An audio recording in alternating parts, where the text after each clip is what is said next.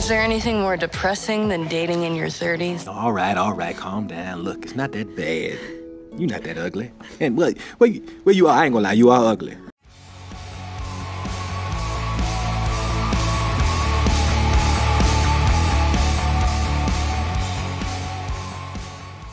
Well, we just got our first look at the new She-Hulk series coming out on Disney+, and I think it looks, how do I put this nicely? What do you say, Toby? The truth? Looks like shit. That's why I love children, no guile. It does look like shit. I remember reading a story about She-Hulk where she became ill with some terminal disease, and in order to save her life, Bruce Banner gave her some of his blood. Afterward, her life was saved, but at the cost of her permanently becoming She-Hulk, and unlike Bruce, unable to return to regular human size. Now, I don't know if that story is canon in the comics, or if I just pulled that out of some dark nether region between my butt cheeks, but suffice it to say, I don't know a lot about this character.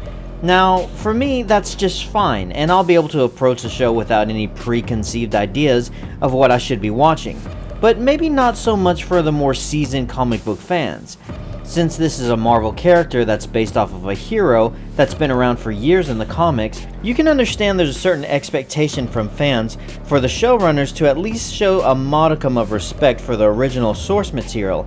And since this is Hollywood and Disney, well, we all know they're going to respect and pay homage to the original character from the comics.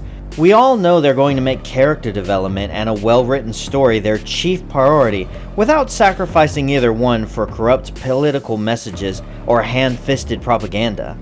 We all know that Disney cares deeply for the fanbase and would never use an existing IP as nothing more than a shallow cash grab, right? Perhaps you haven't been telling the truth, Pinocchio. Let's face it guys, this is gonna suck, if for nothing else than the CGI.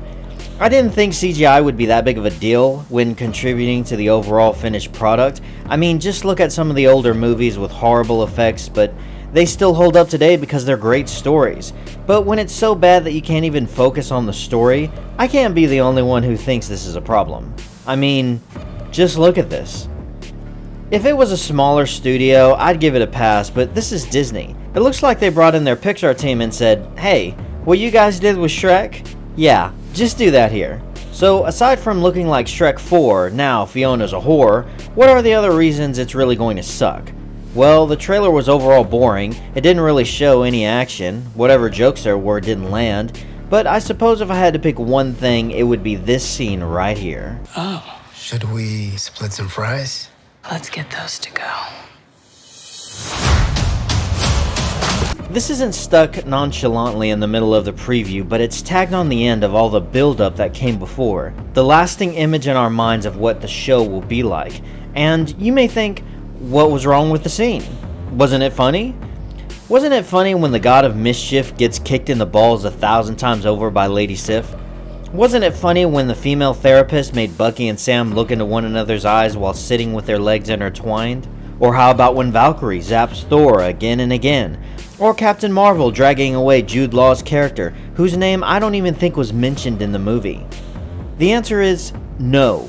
It's not that this type of humor is necessarily bad in and of itself, but it's just been so overused that at this point it's becoming obnoxious. Man is dumb and weak. Woman stunning and brave. The worst part is that this type of comedy isn't even intended to make people laugh, but is instead used as a political tool to promote feminist ideologies. In the tiny minds of the progressive left, the only way to build up a woman is to tear down men. Most people know that's bullshit, and so instead of coming right out and saying it, they have to hijack pop culture and sneak in their twisted worldviews like a Trojan horse within the walls of the entertainment industry. But, my dear viewer, perhaps you'd like to ask me, hey, why don't you just wait for it to come out? I mean, you can't judge something before you've even seen it, right? And to that, my future subscriber, I would like to respond with an analogy. It's like going to a restaurant and ordering the fish, only to find that it made you destroy your toilet later on that night. But you say to yourself, well, maybe it was just the fish. The next day you go back to the same restaurant and order the steak, and yet again explode out your back end. And you say to yourself, well, I guess the steak was bad too.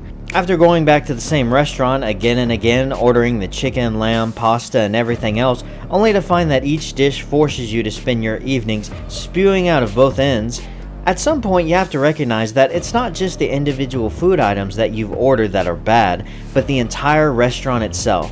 In this analogy, Disney and really all of Hollywood is the restaurant, and all of this stuff is shit. Anyways guys, thanks so much for watching, and have a great freaking day.